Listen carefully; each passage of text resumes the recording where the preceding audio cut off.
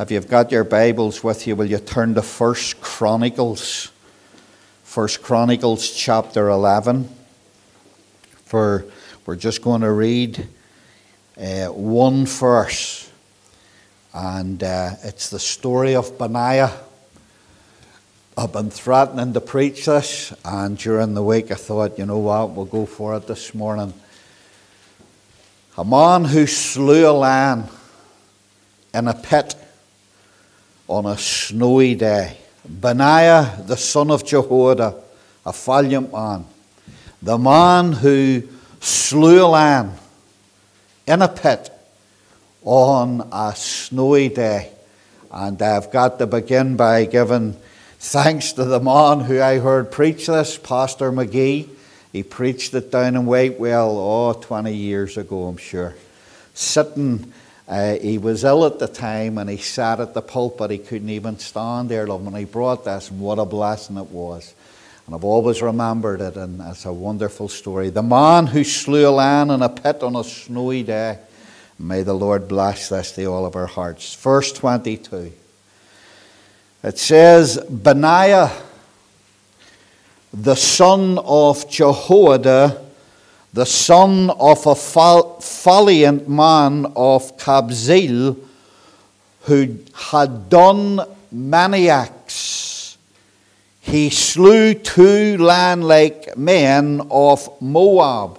Also, he went down and slew a lion in a pit on a snowy day. Powerful, isn't it? The man who slew the lion in a pit on a snowy day. Let's pray. Father, thank you this morning that we were able to give that report. Josie's mother coming to faith and being saved. For Junior's father, we thank you, Lord, that he has come to you. Will you keep your hand on the two of them this morning? We'll pray for Liz this morning, a backslider, that you'll bring her back. Glorify your lovely name. We remember that big lad who juked his head in, Father, this morning. James, I told him I would pray for him, and I'm doing it right now. Pray that you'll bring him down, that you'll save him, and you'll change his life. Glorify your name. In Jesus' name we ask it. Everybody said,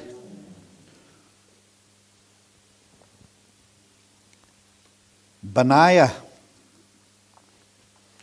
the man who slew a lion in a pit on a snowy day. His name, Benaiah, it represents every single one of you that are looking at me this morning who have received the Lord Jesus Christ as Saviour. Those of you who are born again of the Spirit of God.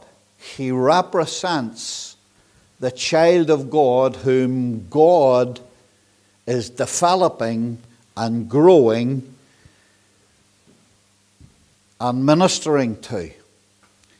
Benaiah represents every child of God. His name is a Hebrew name meaning, ready for this, God builds. People with this name, and it's a privilege to have this name, and to represent this name, people with this name tend to be orderly and dedicated to building their lives on a solid foundation of order and service. Jesus in Matthew 16 and 18 says, if you remember, I will build my church, and the gates of hell shall not prevail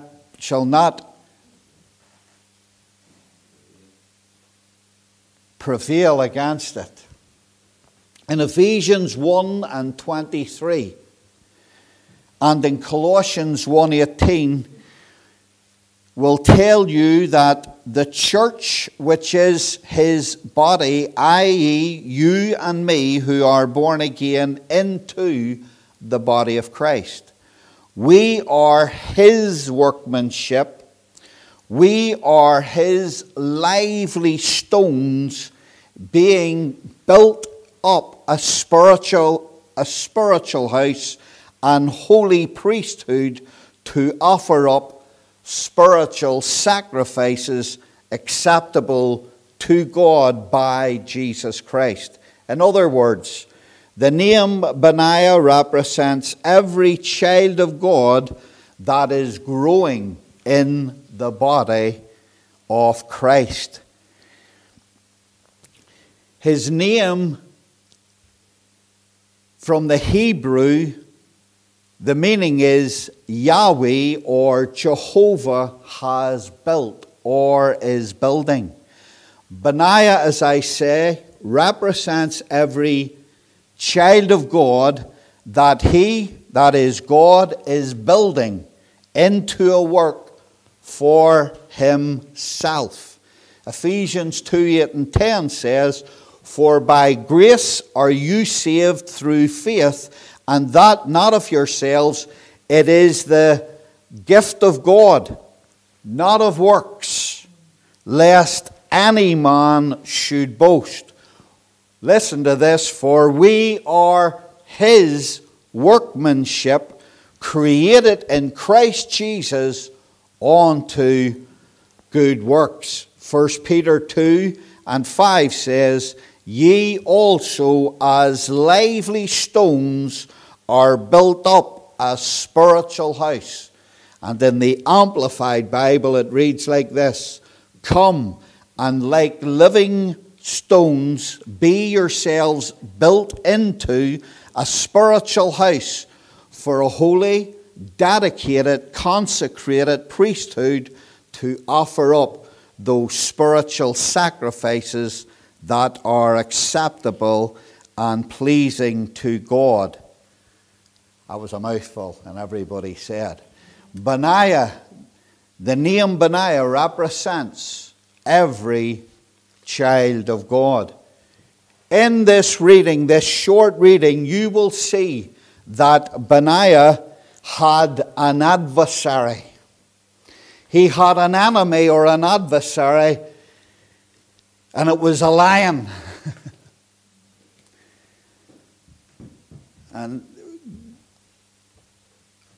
I want you to think for a minute. He's representing the child of God who is getting built up, a work of God. And he has an adversary, and it's a lion. Wow. For some people, when they get saved, I think, that's me saved and safe and nothing will ever harm or hurt me. And I will just walk through life like skipping through the daisies. And then at the end, I will rise and go to be with my Lord forever. Wrong. Benaiah, the man, the woman, who God is building, who God is growing, who God is feeding, who God is changing, has also an adversary.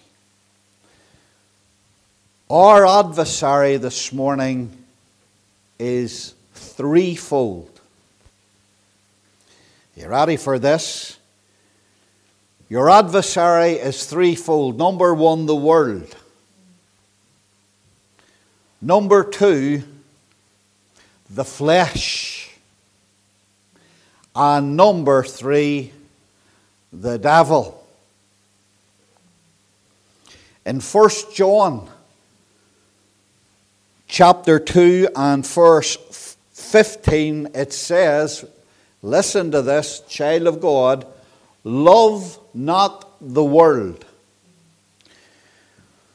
Love not the world, neither the things that are in the world.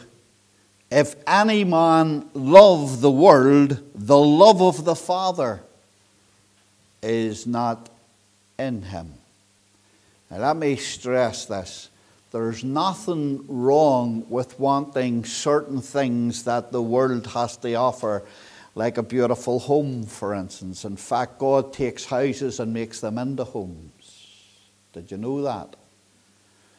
Nothing wrong with wanting a beautiful house, a beautiful home, a lovely car, lovely holidays, the Tenerife and the Fala Cortez. Half board if you can afford it. Hallelujah. Nothing wrong with those things. Nothing wrong with having money. But Pastor, the Bible says the love of money is the root of all evil. Aye, the love of it. You can have money and not love it. Did you know that?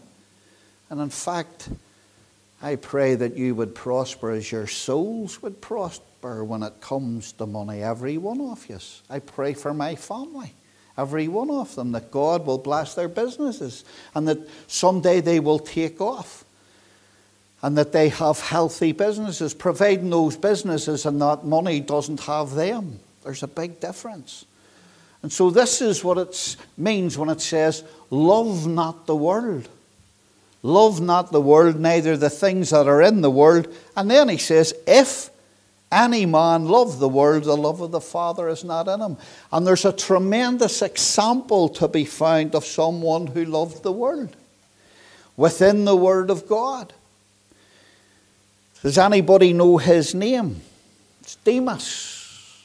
And you'll hear about Demas over in 2 Timothy chapter 4 and verse 10. And can I say this, unfortunately, I don't know what percentage it is, but it's a large percentage of God's people who have fallen into this trap. The lights of the world, and by the way, everything that glitters isn't gold, the lights of the world calls to them. I know people who have been saved for many years, love the Lord, going on well, doing things for God on, and then they take maybe a lazy fit. And all of a sudden, it's like the world begins to call them. And they start entertaining all these thoughts of going back out into the world. They remember all the good times that they had before they got saved. The devil whispers in their ear, do you remember the night you had with all the boys? Do you remember standing up in Dunmore Park Stadium in your Greyhound one? And you were going home with a big fistful of money? Doesn't it remind you of the nights that you were driving, or you were walking home and they were driving the Greyhounds home in taxis and they were looking out the window at you? The dogs were getting a taxi home and I was walking it. Forget about these things. But all of a sudden they begin to call you. Do you ever hear those things? Resist the devil and he will flee. Temptation, somebody says I can stick anything, Pastor, but temptation. You've got to be an overcomer. So it says that in 2 Timothy 4:10, Luke says, Demas has forsaken me. He didn't say Demas has forsaken the church. He says Demas has forsaken me. Can I say this, brother and sister? It's not to hurt you. You see, when you do these things, you're hurting your brother and your sister. Did you know that? You see, you just being there, going on with God, you're blessing your brother and blessing your sister. And you may be going through hell upon earth, it feels, resisting the temptation that's in front of you. But continue to resist. You're not on your own, because the brother beside you, behind you, in front of you, at the side of you is going through the same thing. So's that sister. You're not on your own. Temptation.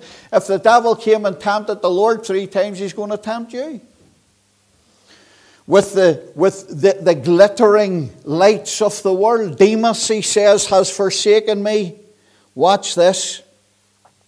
Having loved this present world, and has departed unto Ibiza, Las Vegas, or as he called it, Thessalonica. And in Thessalonica, it was like Vegas, it was like Ibiza, where all the young ones flocked to. And I can tell you, I've spoke to many who went to both places and wished to God they'd never have went. So he says, love not the world, neither the things that are in the world. If you love the world, he says, the love of the Father's not in you. What do you love most? Second, if you'll turn to Galatians chapter 5. Oh, this is powerful, this reading. This is powerful. The first of the trinity of your adversary is the world. Second is the flesh. And before I say anything, can I say this? The flesh of a born-again child of God is no different from the flesh of an unsaved man. Flesh is flesh. Everybody said. Some people think when you get saved, then them desires for the flesh go away. No, no, no. In fact, are you ready for this? They can intensify. Because you always want what you can't have. What you're not allowed. And so, brothers and sisters, we have got to learn to overcome the flesh. Or, as the Bible puts it, to crucify the flesh. Now watch this. It's a powerful reading. Galatians 5 verse 16. Paul says, this I say then, walk in the Spirit, and you shall not fulfill the lust of the flesh. Boy, I said, there you feel that atmosphere. Walk in the Spirit. And by the way, there's your answer. We don't have to get to the end of a 3-point sermon here. There's your answer. Walk in the Spirit. If you walk in the Spirit,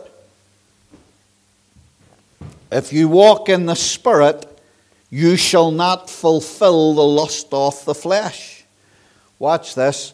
For the flesh, this is your adversary, church. And don't be looking over your shoulder at anybody. Don't be looking around at anybody else. This is your flesh. For the flesh lusteth against the Spirit, and the Spirit against the flesh, and these are contrary the one to the other, so that you cannot do the things that you would. Paul over in Romans, he talks about the things that he should do and the things that he shouldn't do. And he says, every time I go to do the things that I should do, I end up doing the things I shouldn't do. And vice versa. And then he cries out, oh wretched man that I am. He sees the flesh. He feels the flesh. He feels the lust of the flesh. That doesn't mean necessarily that that's a sexual lust, by the way. He feels it. Many of God's people feel it. He says, for the flesh lusteth against the Spirit, and the Spirit against the flesh, and these are contrary the one to the other, so that you cannot do the things that you would. In other words, the things that you want to do. If I say to many, you want to be right before God, walk right before God, have a walk, be shining, be a light, be an example. Everybody, yes, Pastor, I do. But then you would say, but Pastor, I get it. So does Paul. That battle that goes on, the Spirit against the flesh against the Spirit, like cat and dog, two different natures. By the way, the one that you feed the most is going to come out on top. Selah. And that's why it says that if you walk in the Spirit, you shall not fulfill. the lust of the flesh. He gives you the answer, the antidote, before he even gives you the problem. Then he says, but, watch this, but if you be led of the Spirit, you are not under the law. Now the works of the flesh. He is ready for this. Now the works of the flesh are manifest. In other words, the flesh will manifest like this. You will see the lust of the flesh. How? Watch. Now the works of the flesh are manifest, or produced, or shown forth, which are these. You ready for this? And it's incredible, this. It's the first one on the list. Adultery. I'm going to show you in 1 wee second why sometimes I lost the plot up here when I'm trying to get through to people to live right before God. Watch this. Now the works of the flesh are manifest, which are these: adultery, fornication, uncleanness, lasciviousness, idolatry, witchcraft, hatred, variance, emulations, wrath, strife, seditions, heresies, envyings, murders. These are all in the same list.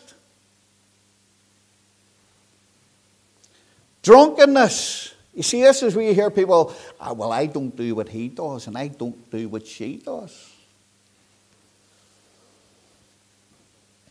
Envyings, murders, drunkenness, revellings, and such like, of the which I tell you before, as I have also told you in time past. This is the bit, you ready? That they which do such things shall not inherit the kingdom of God.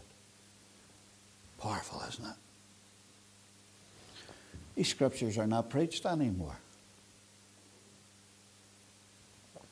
This is part of your adversary, the flesh. Someone once said, say the whole world was to get saved this morning. And let's say, for instance, the devil dropped down dead. You would still have an enemy called the flesh. When you look in that mirror this morning and you see yourself, you see the flesh becomes an enemy. Say, praise the Lord.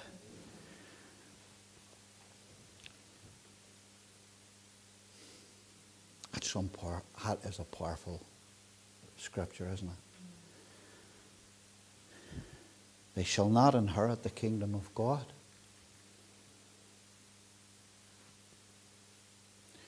You're not going to inherit the kingdom of God.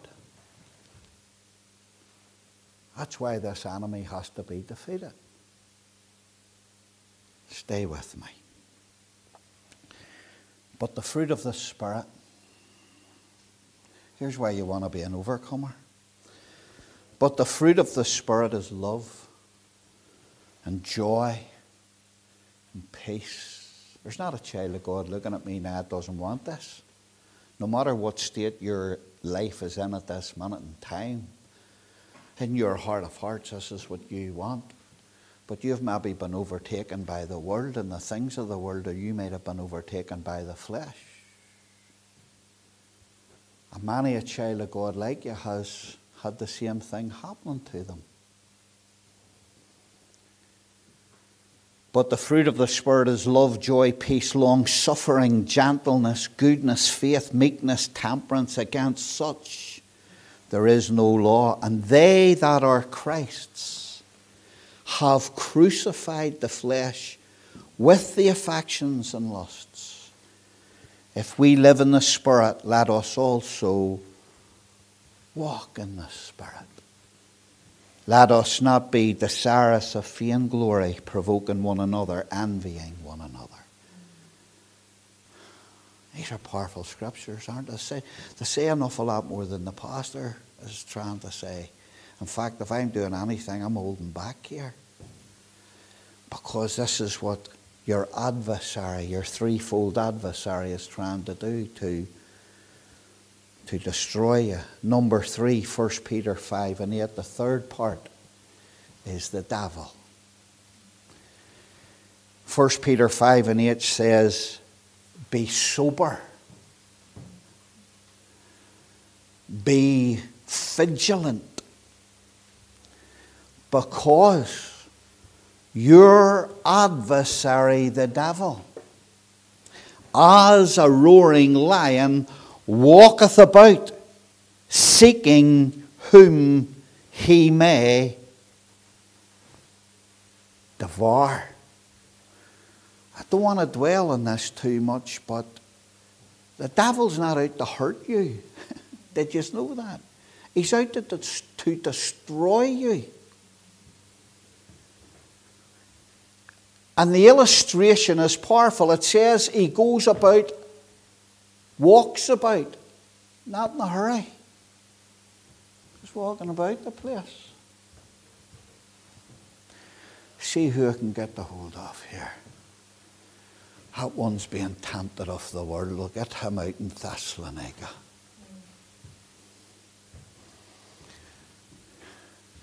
She's been playing loose with the flesh. I'll wait till she gets in a little bit deeper, and then I'll get her. And like that lion that prowls about, you watch those wildebeest as they all roam, and there's so many of them, and you see the lion just walking about, and of course you always see the one with a limp. The one with the limp should have been in the middle of the herd, by the way. They would have carried it along and protected it, and some of you need to be in the middle of people that will protect you and look after you, but foolishly they maybe walk out and have a wee look at the lights of the world, or be tempted by the flesh, and they walk out, not a lion. I don't know if you've ever seen it. I hate it. You see the lion running, and you see the wee thing running for its life. And then the big paw goes up, grabs it. Expert hunters pulls it down and then goes for the neck. You see the wee thing kicking, and then all of a sudden there's no life in it again. Why do you think he's given the illustration of the devil as a roaring lion? Because that's what he wants to do.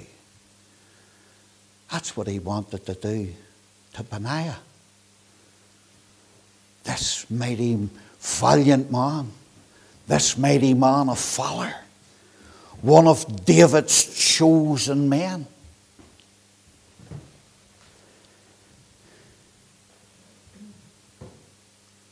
He wanted to destroy him. Now watch this. Say, praise the Lord. Are you still with me?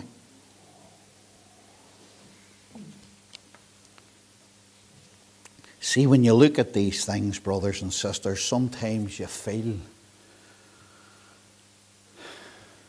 we're no match for all this. The world. Wow. This flesh that cries out so strongly, that gives in so quickly.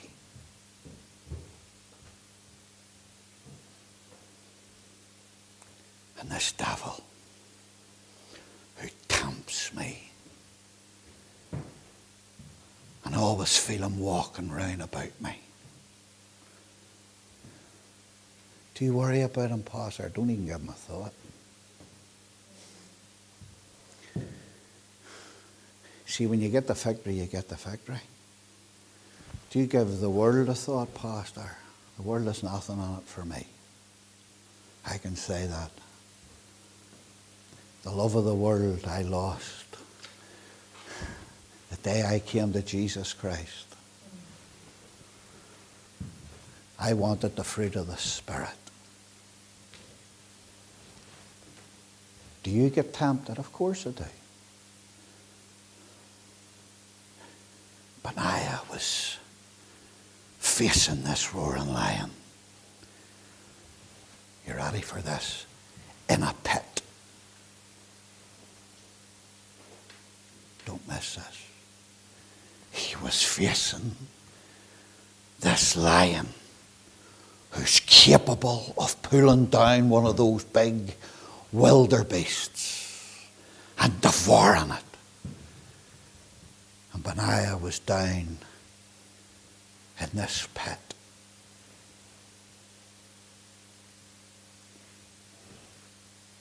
Why does God allow his children to go into a pit with a lion? Boy, you cut the atmosphere with a knife here.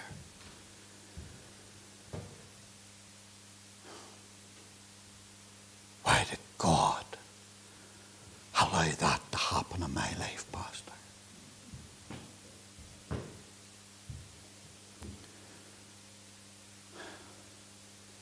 Why this pit? Why not open terrain? Give us a chance here. Oh God, give us a chance. Of all places that you're allowing this land to attack me, it's in this pit. Nobody has a pit like my pit. Nobody has ever went through what I'm going through. Nobody has ever felt what I have felt.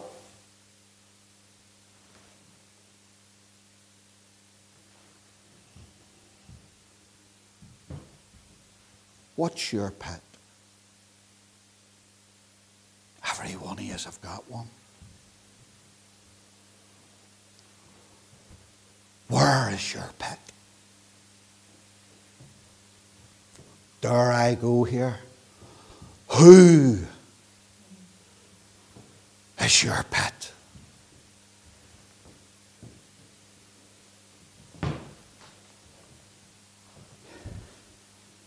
Look where Benaiah has to fight his lion.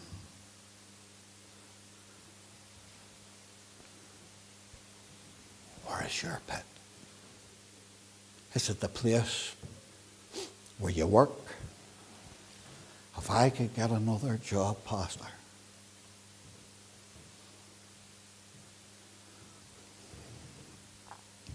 Yeah, sometimes it's better to get another job. I'm going to be real here, because some of the jobs that we find ourselves in, I've told you this, I have a brother-in-law of mine, Dennis, out in Canada. They emigrated and he went and he got a job in a hospital. He had to walk for 20 minutes, get a bus, get off the bus, get onto a train, get off the train and walk for another 20 minutes to get to work. He left every morning at 5:30 to go to work. He didn't start at 9. But he got in early before everybody and he used to sit and read. And I remember I said to him, what do you think? He says, I hate the place. He retired out of it 30 odd years later. There's no saying better the devil you know, not necessarily. He says, why did you knock it out? He says, stuck in a rut of his own making. But a pit, brothers and sisters, if that place where you work is where God has placed you, no matter what comes up against you, he'll give you the grace to overcome that adversary in that job. Pastor, it's where I live. See if I could get out of that neighbourhood.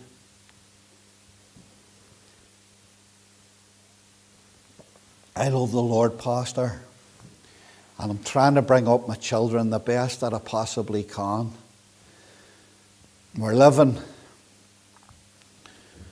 in this area, the poverty, the sin, the drinks, the drugs, all the rest of it. Some pit, Pastor, if I could get out of this pit and I could find a wee house in the country,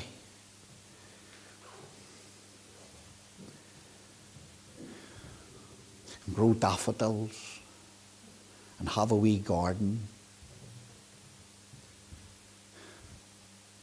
I could defeat my land in that pit. By the way, I know people who live in places like that and their land's just as big as yours. Has ever occurred to you that Perhaps that's where God has placed you.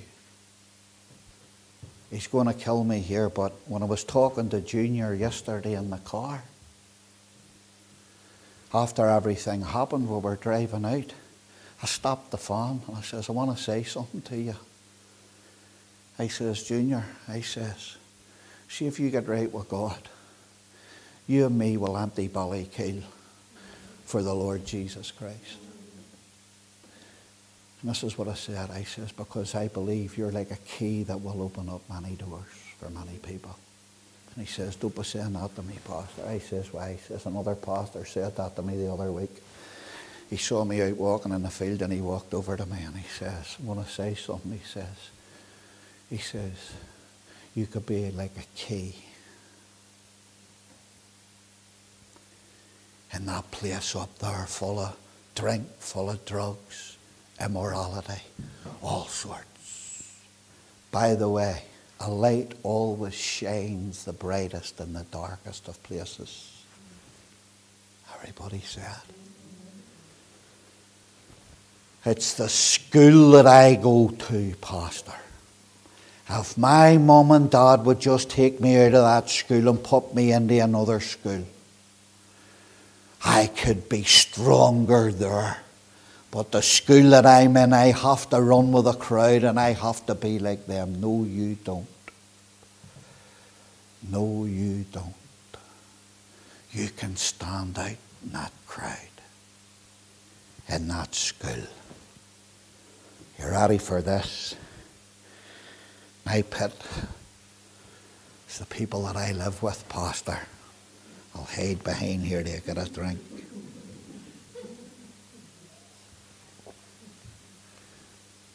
It's him. It's her. And then when you meet them, they're hand in hand.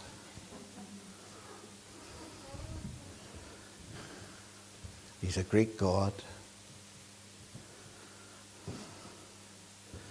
Well, he was a Greek god when I married him.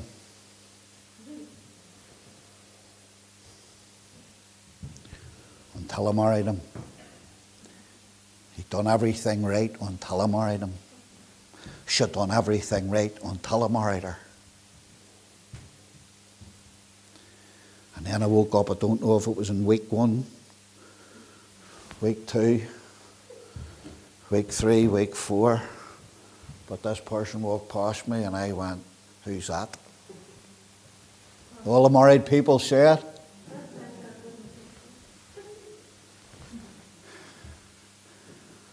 Young people, take a lesson. The person you go with is not the person you marry. I can assure you that. They're bluffing. They're on their best behaviour. I'm going to get stoned here, am I? According to some people, TCF is a place to come if you want to get stoned.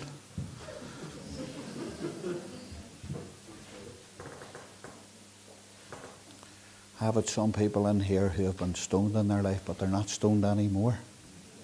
Hallelujah. In fact, I'll throw this in.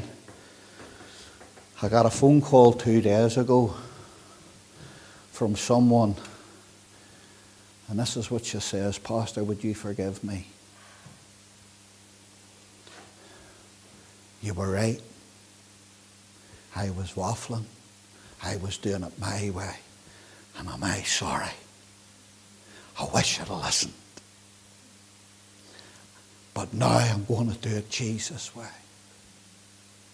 And I says, thank you, Lord. And I was away out early this morning praying for her. In fact, she rang me this morning, 7 o'clock.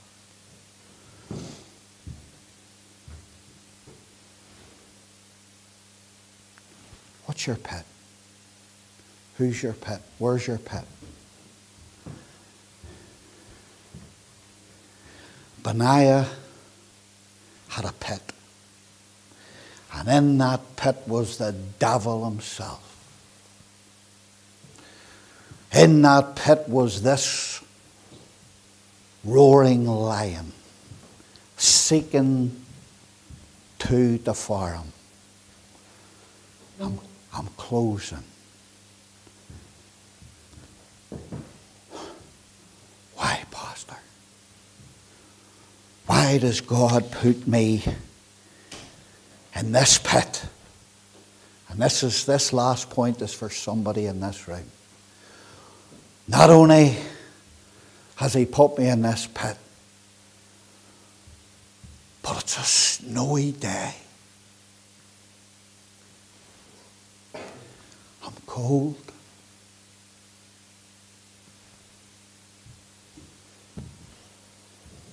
And I don't feel like fighting. I'm down. Why does God put Benaiah in a pit with a lion on a snowy day? What are you saying, Pastor? Why has the Lord allowed all these things to come against him?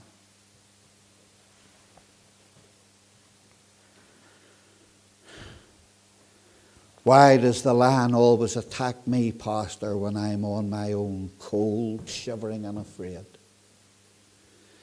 Why does God allow it, Pastor? You ready for this?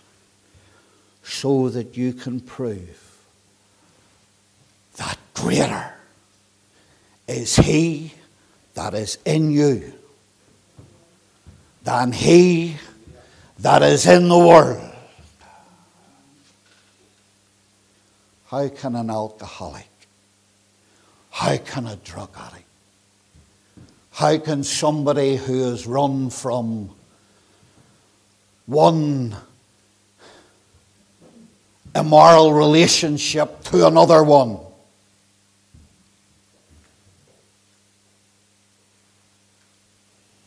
all of a sudden get the victory? Never to drink again. Never to take another drug again.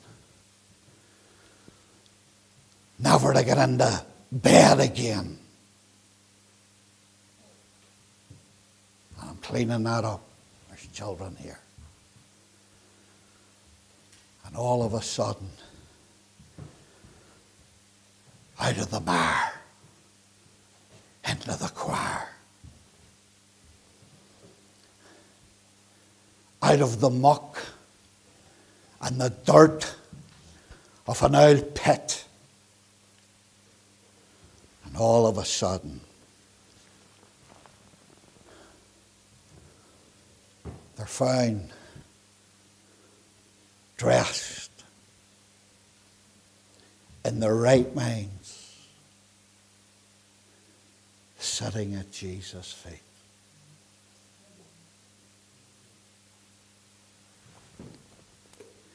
Let me close with this.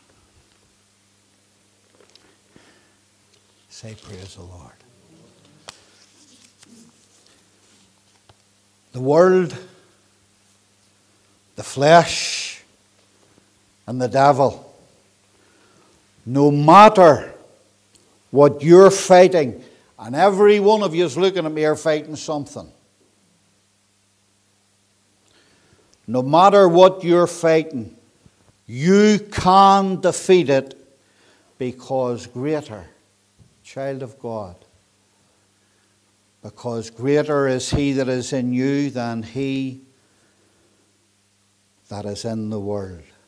In Philippians 4:13, the scripture says, I can do all things through Christ, which strengthens me. I don't care if it's the world, I don't care if it's the flesh, and I don't care if it is the devil. Hear me. You can do all things through Christ who strengthens you. There is nothing too difficult for him. It may feel too difficult for you, but it's not too difficult for him. Ephesians 3:20 says, now unto him that is able to do exceeding abundantly above all we ask or think. You ready for this? according to the power that worketh in us. 1 John 4 says, Ye are of God, my little children, and have overcome them, because greater is he that is in you than he that is in the world. What have you to overcome? I'll tell you what you've got to overcome. That which is overcoming you. That's what you've got to overcome.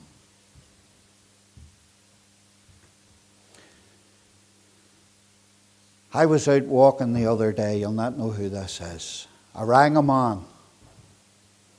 I'd been praying for him. And the Lord spoke to me. By the way, these wee things are all starting again, thank God. And they're real. And God says, ring him and tell him. He never needs to fall again. I will give him the strength to stand.